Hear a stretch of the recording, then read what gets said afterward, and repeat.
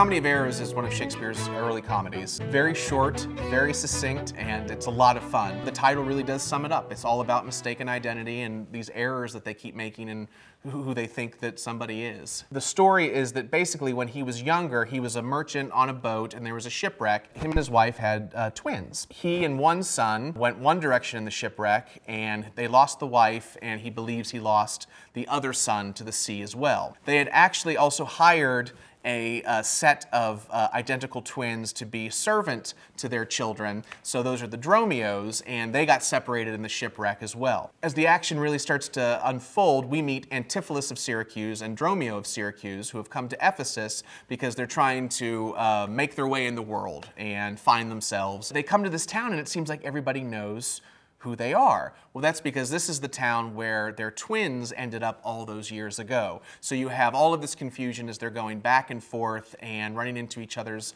wives until finally by the end of the play, we're able to see everybody on stage at the same time. The brothers are reunited, the father's reunited with the wife, who it turns out has been living in Ephesus as well at a nunnery, and everybody lives happily ever after. The most fascinating production that we've done of it and that I have seen of it was a few years ago. It was given a 1950s sci-fi B-movie twist. Really cheesy sci-fi costumes and props. The idea of the shipwreck was it was spaceships that had run into trouble in space, and so it was very inventive and it was a lot of fun. The moment that I'll remember the most was when Dr. Pinch showed up. He had an assistant which was Nurse Quackenbush, which was an alien half-duck, half-woman creation of the director and the actor. And seeing that show up on stage, I think I'll never be able to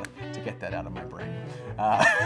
Very silly, very short, but it is amazing how effective it is as a comedy.